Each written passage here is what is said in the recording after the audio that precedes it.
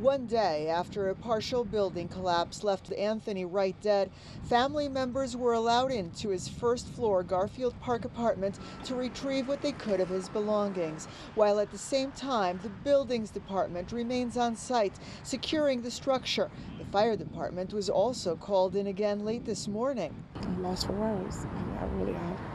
I can't make no sense of this. I can't wrap my hands around it because it's crazy. 2 others were injured in the collapse, including a 68-year-old man and Wright's son, 32-year-old Anthony Jr.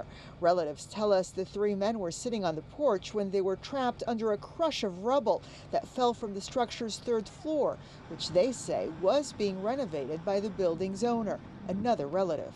This is a hard pill to swallow. I don't know. According to city records, the building has failed 2 inspections, including one in 2015. Mayor Lori Lightfoot today saying the city needs to find ways to help homeowners who may have fallen on difficult times to maintain their properties and keep them safe.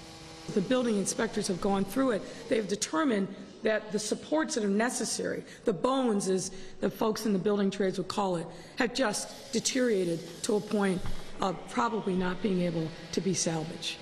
Wright's wife, who did not want to go on camera, was adamant today that what happened was, in quote, a freak accident, saying that her cousin, who is the owner, did everything she could to keep the building up.